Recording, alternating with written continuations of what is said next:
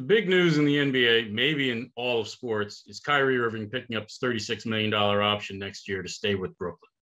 After all the talk about him possibly taking a $30 million pay cut to join LeBron out in LA, Kyrie Irving is back playing alongside Kevin Durant, and the Brooklyn Nets avoid the nuclear option of having this entire super team supposedly getting blown up.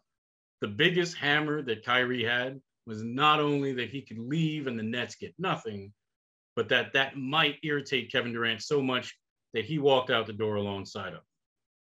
But in the end, the Nets ended up calling his bluff, and now he's back to run it back for one more year, presumably with a healthy KD, Kyrie, Joe Harris, and Ben Simmons. They went from possibly looking at another long, arduous rebuild to having a legitimate shot to unseat Boston in the Eastern Conference and make the NBA Finals. There's no guarantee that he'll stay past that. There's no guarantee that he'll sign long-term, but at least they've kicked the can down the curb and at least started to put a little bit of this chaos to bed. For a Brooklyn Nets fan, they've got to be happy about that right now.